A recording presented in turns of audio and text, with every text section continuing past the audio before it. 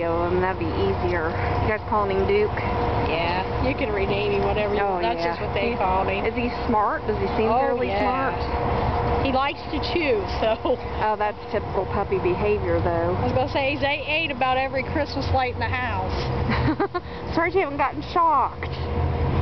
Well, good thing it's always unplugged. Look at your paw. Oh, yeah. Look at your teeth. See, I got sharp little boogers here. Yeah, because you can tell sometimes.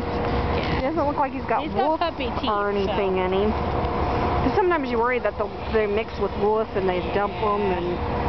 Here you go. I don't think so, huh? See, I'm pretty mellow. He said, I just love the attention. He likes to play. He loves to play with the other dogs. And he likes other dogs. What about little kids? His daughter's 5.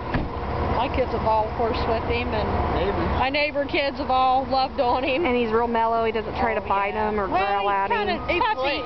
The normal puppy. Playful. Yeah. And he said he's smart. I mean, you can tell him no or to stop.